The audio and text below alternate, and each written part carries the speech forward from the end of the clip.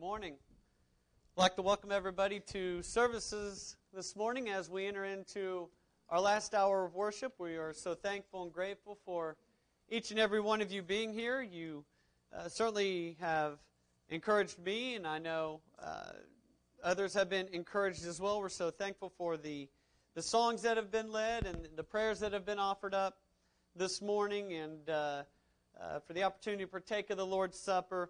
Just a glorious morning that we're so thankful for, to be able to do this on the first day of the week. If you're here visiting with us, we want you to know that you are our honored guests. And if you have any questions, please stick around. Let us get to know you and ask us any questions that you might have as we strive to do all that we can to serve God in spirit and in truth. In Acts chapter 2, we have the day of Pentecost. And if you want to go ahead and open up your Bibles over there, we will be studying from that text this morning. But on the day of Pentecost, we have the first recorded gospel sermon here with Peter. And we know that he and others were preaching here on this day. But I want to notice some points that we have here from Acts chapter 2. Peter really starting off after he and the others were accused of being drunk. He goes through and gives a defense, and even goes to Joel, goes back to the Old Testament and says, hey, what was prophesied back there, that this is that this is that day, and it is here. And then he goes on to preach his sermon talking about Jesus, the fact that he proved himself through his miracles. And then he went to other Old Testament passages proving that Jesus is the Christ, and that's where we get to the conclusion, or the conclusion he comes to at the climax of his sermon in verse 36, whenever he says, Acts chapter 2, starting in verse 36, therefore let all the house of Israel know assuredly that God has made this Jesus, whom you crucified, both Lord and Christ. That Jesus that Peter had been talking about, that he said had proved himself by the miracles, that who he was, and that the Old Testament prophets and all these things were pointing to, that one who you crucified, the Jesus who you crucified, is both Lord and Christ. Verse 37, we see the reaction of the crowd. Now when they heard this, they were cut to the heart and said to Peter and the rest of the apostles, men and brethren, what shall we do? Then Peter said to them, repent and let every one of you be baptized for the remission of sins, and you shall receive the gift of the Holy Spirit. For the promises to you and to your children, and to all who are afar off, and as many as the Lord our God will call. And with many other words he testified and exhorted them, saying, be saved from this perverse generation. Verse 40 is the verse that I want us to look at, and I want us to narrow in on and look at whenever we think about this sermon that is preached. You know, the American Standard Version and the English Standard Version and others render verse 40 a little bit differently than be saved. They say in verse 40, and with many other words he bore witness and continued to exhort them, saying, save yourselves from this crooked generation. I believe that is an accurate translation in what is being pointed out here in verse 40. Many other words. He continued to preach after making that point, and he continued to say these things, but all of it was surrounded this. And his plea, what he was talking about, what he was saying is, you need to save yourselves from this perverse generation. And there's a reason why he makes that statement. And really, whenever we look at the sermon as a whole, while he backs it up with evidences of who Jesus is and all these types of things, his sermon really kind of has three main points, three main things that he's trying to point out. One, your condition in the world. And as a result of your condition in the world, you need to understand that there's an opportunity for salvation, and then there's a plea to save yourselves from this perverse generation. And that is what we are going to look at this morning. You know, to understand the fact that there is this plea to save ourselves from this perverse generation, we need to understand what that is. Why do we need to save ourselves from this perverse generation is really what we're getting at. What we need to understand and what we need to realize is that we are in need in salvation of this perverse generation. You know, this generation, this idea of this perverse generation is a crooked and curved, bent. One that is not submitting to, one that is not following God's word. And the reality is that we live in a world that has made the decision to rebel against God. We see that all around. We were talking in Bible class here in the auditorium. Whenever we were going through some various things, Aaron pointed out this month the fact that this is Pride Month. And we see the immorality and all the different things that go along with it that happen in this world. We no doubt are living in a world that has rebelled against God, a world that has made the choice to not keep His commandments. That's the idea. Well, you need to be saved from that. Why? Well, because you are a part of it. You are in that. And what we need to understand and recognize with that is not that we are a part of that generation. It's not just because we live here or are in it, but because we made the choice to be a part of that. In other words, we made the choice just like this perverse generation, just like this crooked or curved or bent generation, this generation that is not following God, just like it has not made that choice, we have not made that choice as well. You know, as a result of this crookedness, of being perverse, not doing what God has said, we understand that whenever one is disobedient to God, that there will be punishment and destruction as a result of that. That's what's talked about in Colossians chapter 3, verse 6. One of the things that Paul is writing to them is, hey, you need to set your mind on things above. If you have truly been one that has come out of this world, that has been saved and come out of this world, you need to make sure that you are no longer going back in it. You need to make sure you're no longer living the way that you were. Why? Because verse 6, he says, on account of these things, the wickedness of this world, the perversion of this world, he says the wrath of God is coming. In these you once walked. So we understand that the wrath is coming, the wrath of God is coming. And who's it coming upon? It's coming upon sons of disobedience. It's coming upon those who are disobedient. We need to understand that.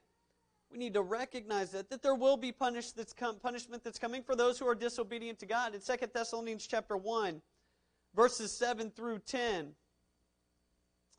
2 Thessalonians chapter 1, verses 7 through 10.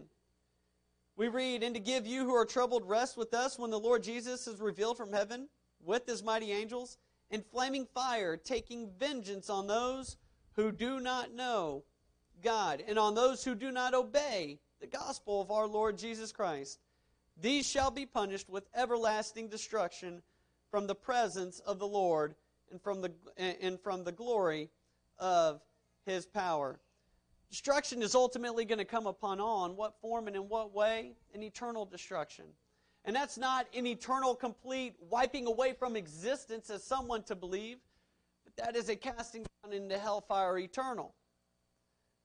So we understand that destruction is going to come. Well, who's it going to come upon? It's going to come upon those who disobey God. No doubt this perverse generation is that who disobeys God. They're crooked, they're bent, they're not following the ways of God. They're doing it whatever it is they want to do. What we understand and what we recognize from Scripture is that all have done that. And we also need to see and notice that this is not a foreign concept. Whenever we were going through Jude in the auditorium and in the high school class, we noticed this from Jude. Verses 5 through 7, but I want to remind you, though you once knew this, that the Lord, having saved the people out of the land of Egypt, afterward destroyed those who did not believe, and the angels who did not keep their proper domain, but left their abode. He has reserved in everlasting chains under darkness for the judgment of the great day. As Sodom and Gomorrah and the cities around them in similar manner, these having given themselves over to sexual morality, and having gone after strange things, as set forth as an example, suffering the vengeance of eternal fire. What do we recognize from this? What we recognize is no matter who or what you are, whether you are God's children, you're children of Israel, you're the angels, or you're in Sodom and Gomorrah, if you're one who is disobedient to God, if you're one that rebels against God, you are one that is going to suffer punishment.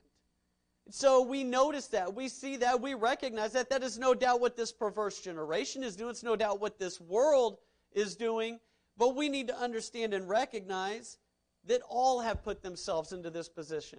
See, a lot of times we do go down the path of thinking like, well, at least I'm not like so-and-so.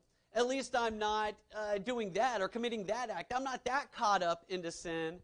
What I want us to realize is that when we read Romans 3:23, what we recognize is all have sinned and fall short of the glory of God. It's one of the points that Paul's making whenever he's writing this letter to the Romans. He's pointing out the fact that Jew and Gentile alike have sinned and separated themselves from God. And Jew and Gentile alike are in need of salvation. It doesn't matter who you are. You have made that choice to sin against God. And it is a choice. It is a choice that we make. And I want us to have a proper understanding of what sin is. And there's a reason why I believe we need to highlight, underline, know where this scripture is, and understand it in relation to sin. 1 John chapter 3, verse 4. 1 John chapter 3, verse 4, whoever commits sin also commits lawlessness, and sin is lawlessness. Like Harry was talking about this morning, a little bit of background to the book with the Gnostics. They believed that you can't help but to sin. It was kind of a form of Calvinism, an early version of Calvinism, really. The idea that I can't help but to sin, the flesh is inherently sinful, and so all I'm going to do is sin, so it's really not that big of a deal. And one of the things that he's pointing out in the book and in the letter is, no, sin is a big deal because of what sin does. It causes you to be separated from God. And one of the things that he points out in the book is what sin is. And I believe we need to properly understand what it is. Sin is lawlessness. In other words, what sin is that which is not according to law. Sin is that which is going against the law or the Word of God, and all have made the choice to do something not according to God's Word. And it's important that we understand that that's what sin is. And I say that because sometimes we get going down the path and we try to define what sin is, or man does from time to time. They say, well, that's sin, man, that's real sinful. And then they'll have something over here and they'll say, well, that's really not sinful. What is sin? We don't define what sin is. God defines what sin is. Because sin is what? Sin is lawlessness. Sin is doing that which is not according to God's Word. Whenever you do something that is not according to God's Word, that is lawlessness, that is sin. It's not whatever we come up with it to be. Our condition is the fact that we have made the choice to do that which is against God's Word. And it's important that we keep it there. And we understand that on for so many different reasons whenever we're talking to others or studying with others or we're dealing with brothers and sisters in Christ or whatever the case may be. One might say, well, is that sin or is it not? Keep it simple. Sin is lawlessness. Go to God's Word and point out. If it's sinful, then you're going to be able to find why it's sinful from God's Word. Sin is not keeping the law that God has given. And so we need to keep it there. And we need to understand that we have all made that choice and that decision to do that which is against God's Word, not according to God's Word. And whenever we do that, we put ourselves in a situation where we are separated from God. All have made this choice to do something that's not according to God's Word. And whenever we do that, Isaiah 59, 1 and 2 tells us that we separate ourselves from God. It's our iniquities, our sins, that which we do, which is lawlessness against God's Word, that separates us from God. And we know that sin, what does it bring about? It brings about death. You remember the words of Jesus in Matthew chapter 7, verse 21. Whenever he has those that say, Lord, Lord, have we not done these many good things in your name? What does he conclude there? The conclusion of all that is he says, depart from me, I never knew you, you who do what? Practice lawlessness. In other words, depart from me, I do not know you, you who practice sin.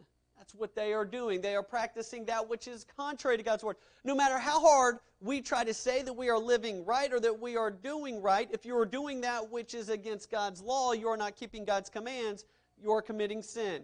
What does sin do? Sin separates you from God. And you need to understand that that's the position that you are in if you are in your sin, that whenever you sin, you separate yourself from God and you bring about death. You bring about a situation where you have no hope. You have to have an opportunity to come back into right relationship with God. Why? Well, because where you put yourself as a result of sin is separated from God. And again, going back to Romans 3:23, all have made this choice. This isn't something where, where it's a situation where I inherited somebody else's sin. It's not a situation where I was sinful from birth or anything like that. I have made the choice to do that which is not according to God's law. Whenever I do that, I sin and I separate myself from Him. And so I've put myself in that position. That's where we are. And that's what Peter is saying in the sermon. We are in a situation, we are in a circumstance where we have sinned, you have separated yourself from God. And so then we need to recognize, well, is there an opportunity then for me? Because what you're saying then is I have no hope, or I am lost and I cannot be made right. Is there a way for me to be made right? And there is an opportunity for salvation. That's why Peter concludes, save yourself from this perverse generation, because there is a way to save yourself. There's a way to get out of that sin. There's a way to be forgiven, but we need to recognize what that is. Backing up into Acts 2, backing up to verse 36, says, therefore let all the house of Israel know assuredly that God has made this Jesus, whom you crucified, both Lord and Christ. Jesus is that one that was prophesied about, that was going to come. And he gets in verse 38 and says that through this Jesus, who is both Lord and Christ, who has been raised from the dead, who is sitting at the right hand of God, through Him there is remission of sins. What's the problem or issue? My condition is the fact that I've committed sin. I've committed that which is not according to God's law.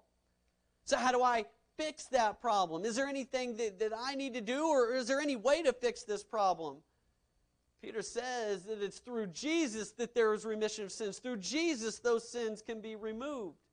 But see, then we start to ask ourselves, well, how is that? I understand it's through Jesus, but how is it that Jesus removes those sins? How is it through Jesus that I have remission of sins? We recognize throughout Scripture that Jesus became the perfect sacrifice. So we recognize our condition and where we are. We need that hope, or we need that opportunity to be made right. How is that done? Well, it's through Jesus. But how? Because Jesus became the perfect sacrifice. Hebrews chapter 10 really lays this out for us. Starting in verse 4, Hebrews chapter 10, we read, for it is not possible that the blood of bulls and goats could take away sins. Going back and comparing the old law to now the new law. That's what the book of Hebrews is about. No longer being those who are continuing in the old law, because there is a new and better way in the new law, in the new covenant. One of the things that's pointed out here by the Hebrew writer is, for it is not possible that the blood of bulls and goats could take away sins. The blood of bulls and goats in the Old Testament could not resolve the sin issue. All they did was merely point out the problem. Skipping down to verse 10. Let's back up into verse 9. Then he said, behold, I have come to do your will, O God. He takes away the first that he may establish the second. By that will we have been sanctified through the offering of the body of Jesus Christ once for all.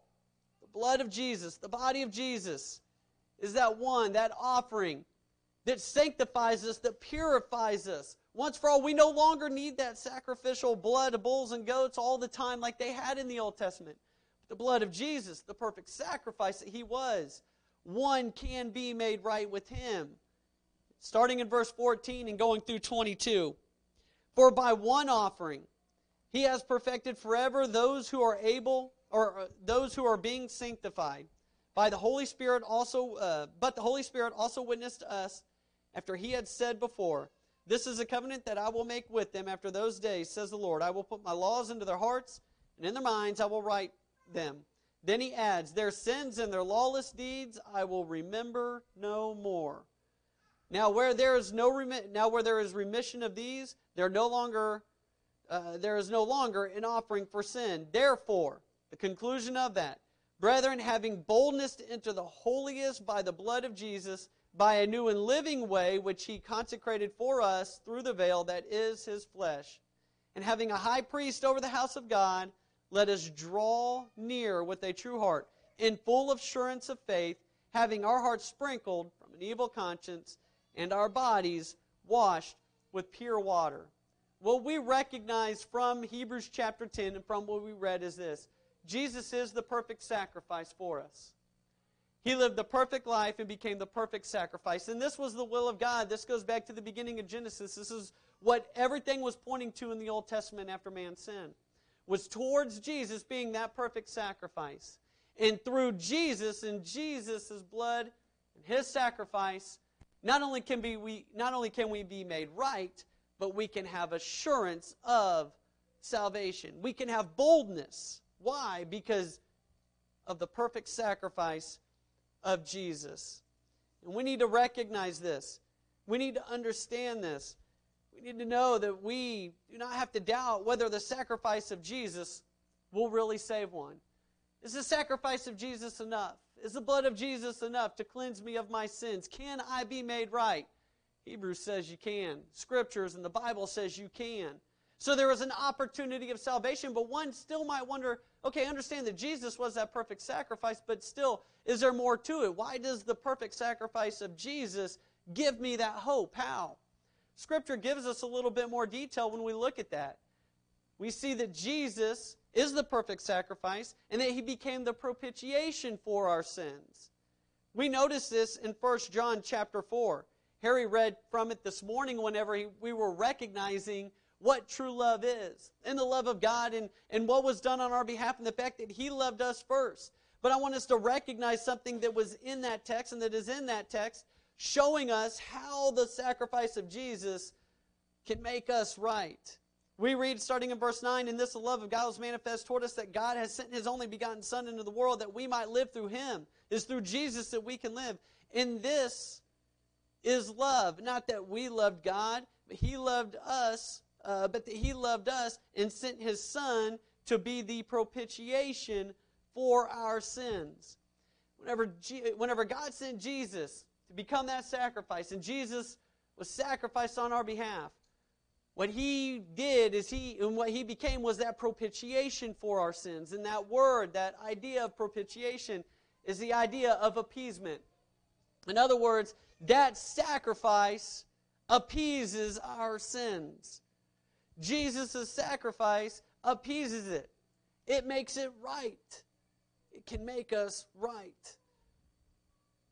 This is what the sacrifice of Jesus did. It appeased it. It is the propitiation for our sins. But not only that, we also recognize and see that through the blood of Jesus, there is redemption.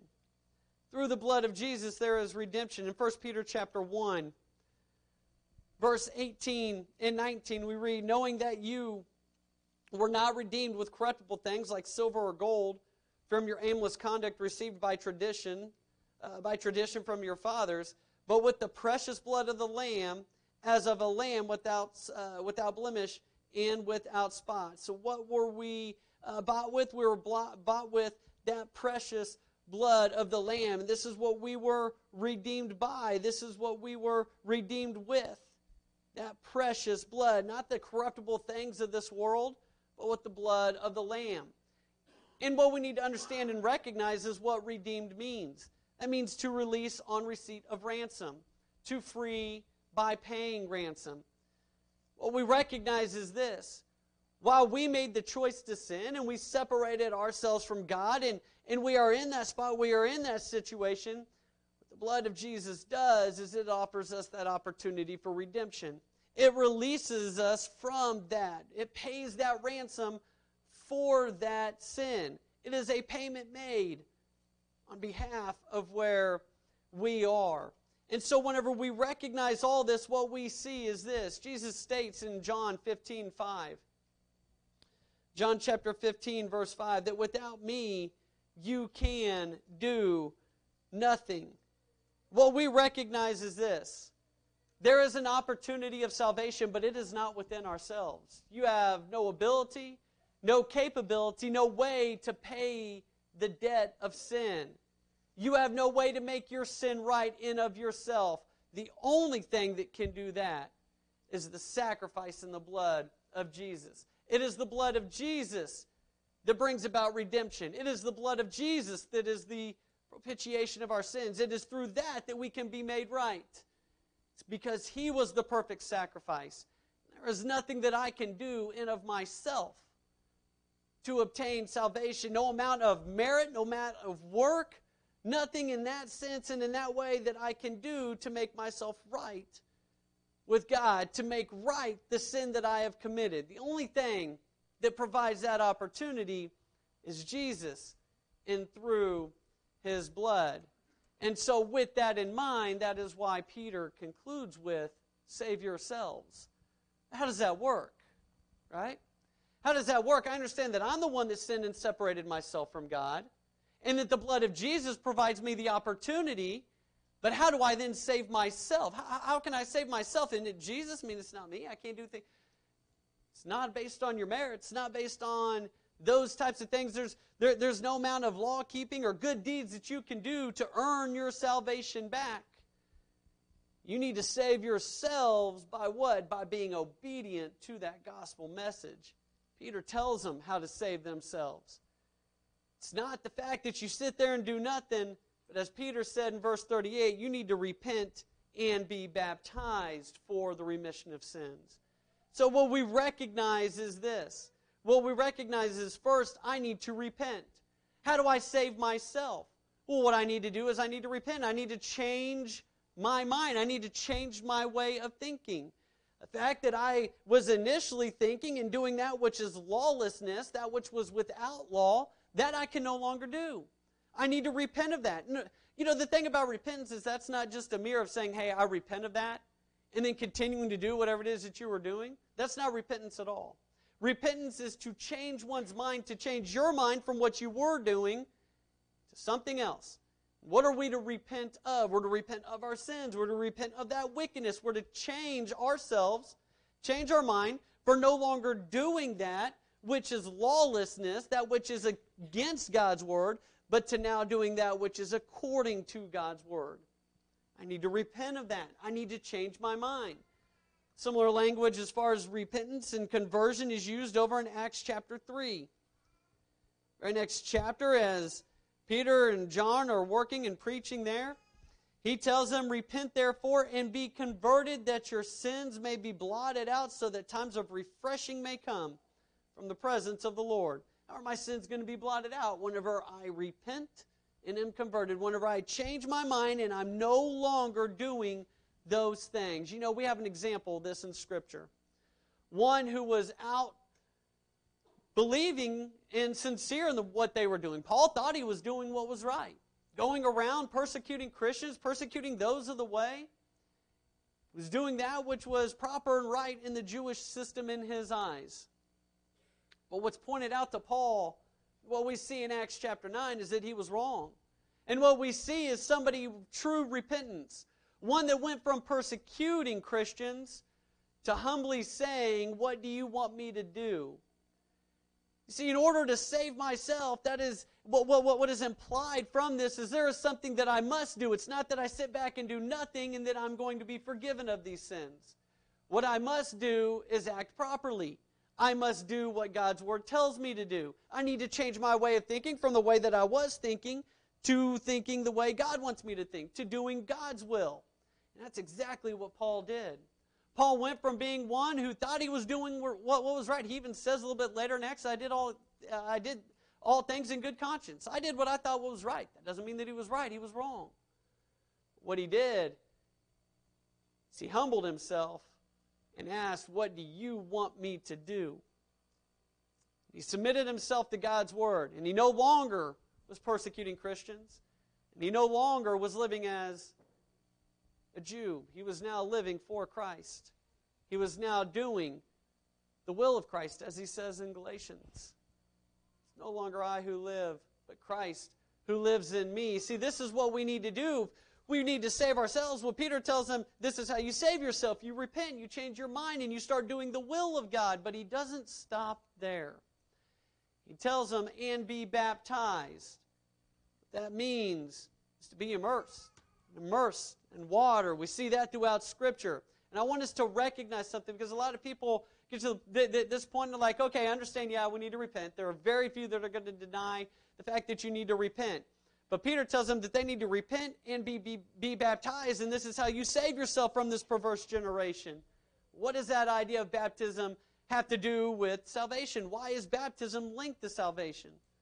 Well, 1 Peter chapter 3 points out pretty clearly the baptism is now what saves. He says in verse 21, there is also an antitype which now saves us, baptism. He's comparing that to those who were saved in the flood, those being obedient to God. And in their obedience they were saved. And then he gets here in verse 21, there is also an antitype which now saves us. What's going to save us? That being baptism. And he goes on and makes a statement in parentheses here. He says it's not the removal of the filth of the flesh, but the answer of a good conscience toward God. In other words, it's not about just getting wet. It's not just getting in the water that's going to cleanse you. What's going to cleanse you is being obedient to God. It's not just about removing the filth of the flesh, but what you end up doing whenever you do this is you answer, but you have an answer of a good conscience toward God. A more accurate translation of that word answer is appeal.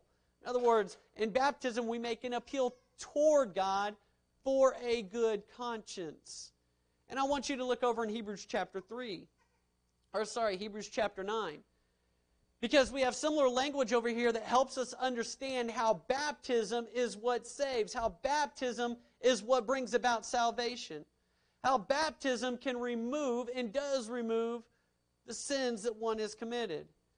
We read over here in Hebrews chapter 9, verses 13 through 14. It says, for if the blood of bulls and goats and the ashes of a heifer, sprinkling the unclean, sanctifies for the purifying of the flesh, how much more shall the blood of Christ, who through the eternal Spirit offered himself without spot to God, cleanse your conscience from dead works to serve the living God? Recognize what he's saying there.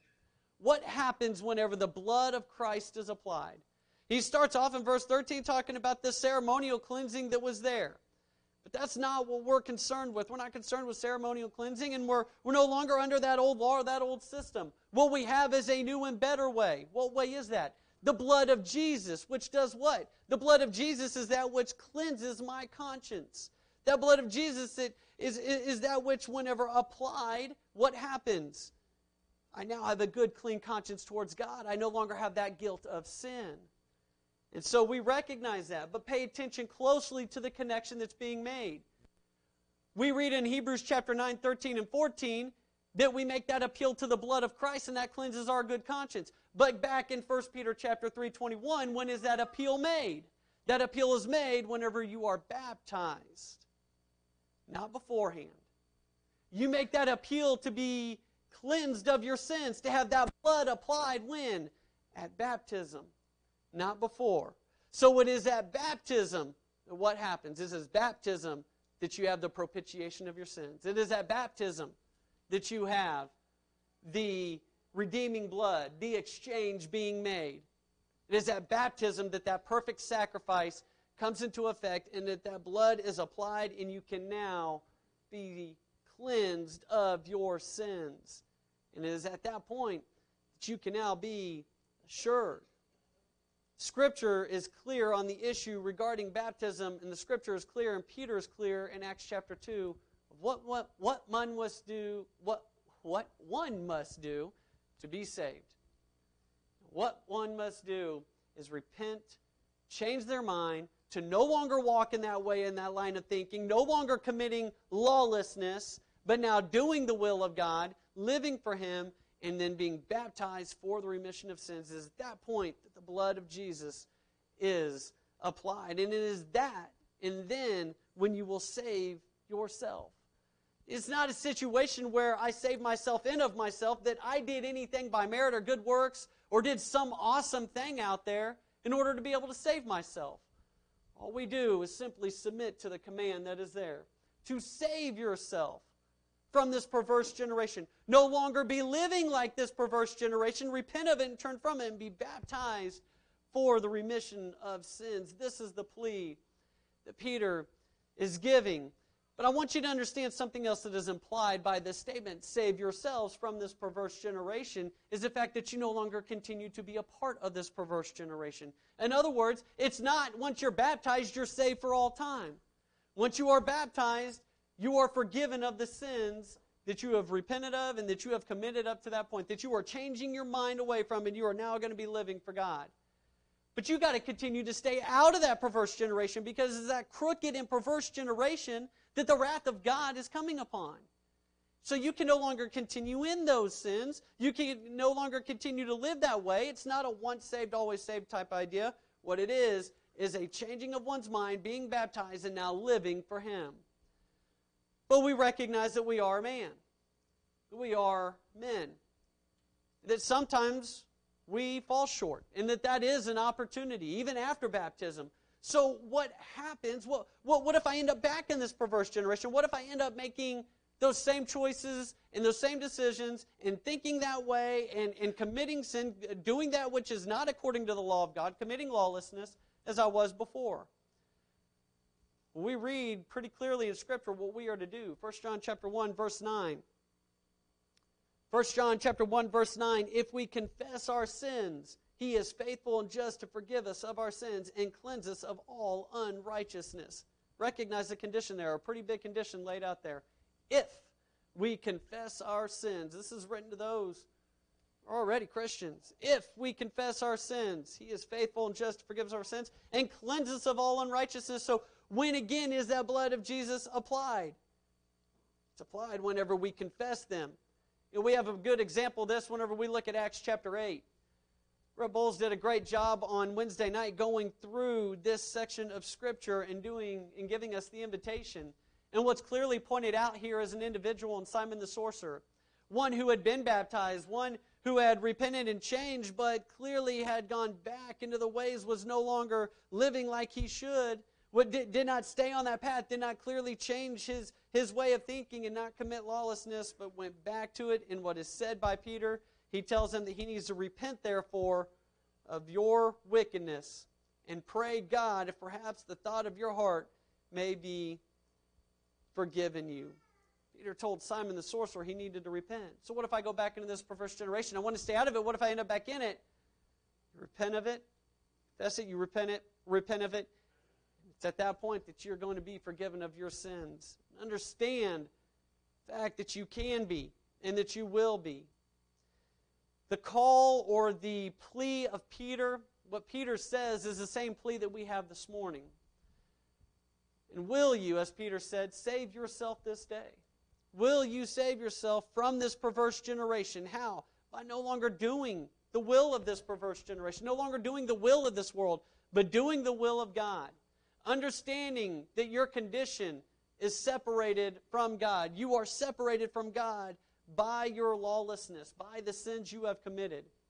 The opportunity of salvation is made possible by the blood of Jesus and by the blood of Jesus only.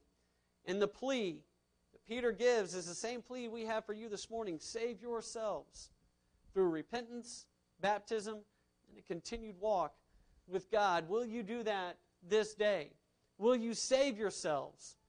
Save yourself, making yourself right. Again, not by any means of merit, not by anything that you do, but by being obedient to God, by listening to what He says and doing what He says. We hope that you will respond if you have any need this morning, whether you are one who has not been baptized. If you haven't been, you can make that right this morning. But if you are one who has been, you've gone back into this perverse generation, you can make your life right as well. If we can help you out in any way, we ask you to come as we stand and sing the song.